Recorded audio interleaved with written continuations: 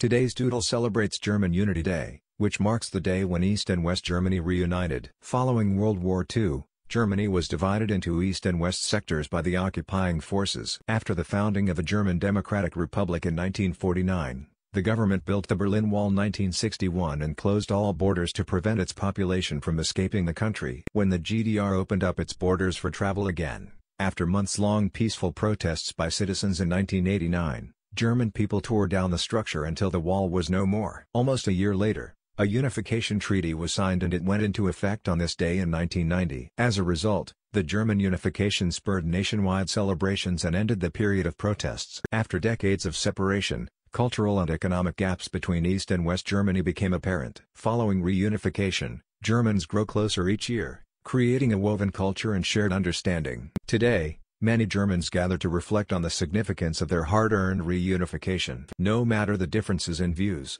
East and West Germans will always be banded together by history. Today's Doodle artwork represents this sense of unification and togetherness. Happy German Unity Day to all. Like, share and subscribe to Doodle Catalog.